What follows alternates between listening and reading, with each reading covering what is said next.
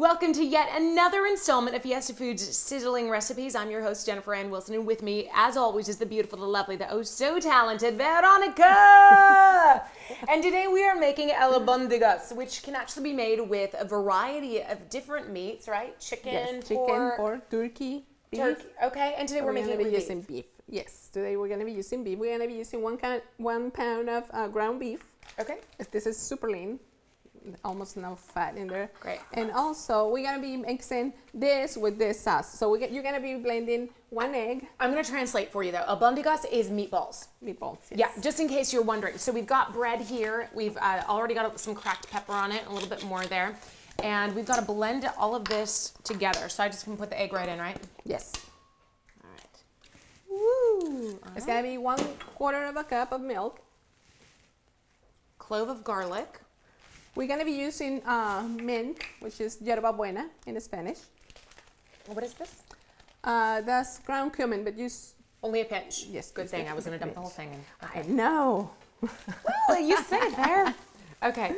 We're going to be using also ground onion. In here? Yes, in there. Okay, great. So use that. That's half a tablespoon of mint, dry mint. This is the mint. Okay. Yeah. And this is going to be the onion. Sorry. Do you put the onion? Yeah. Great. All right, we've got to get this bad boy going. Okay, yes. I'm going to put the bread in here also, right? Yes. Okay. I'm just going to tear it up a little bit. Get this bad boy going. And some water. Mix it really, really good. No, just a little. No. We don't need the water. Just mix that. Okay. This is for our sauce. All right. Okay, and you... And we're going to do anything.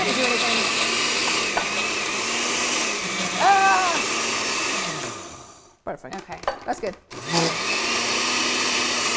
All right. Yeah. Okay, there we go. That's good. So now this is for you. And do I put a little water in here or no? Yeah, rinse it a little bit. A little bit?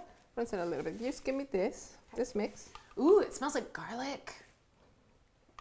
Okay. All right. Do you need a little water or no? No, I don't need any water. This is all I need for my meatballs. Okay. So tell us what you're doing there, Veronica. Okay, I'm mixing the ground beef, and I'm going to start making my meatballs right here. And now you're going to blend. So you're just kind of massaging that all together. Yeah, it has to be all together, and you start making balls. Once we're done with this, all right, great. Well, I have to toss these ingredients real quick. What is that real quick? You're going to use one. Just tell me real quick what this is. Chipotle. Chipotle! All right. All right, so I'm going to throw some chipotle, some tomatoes, some of our chicken bouillon, blend it together. When we get back, we're going to finish this amazing recipe, so don't go anywhere. Back to you guys.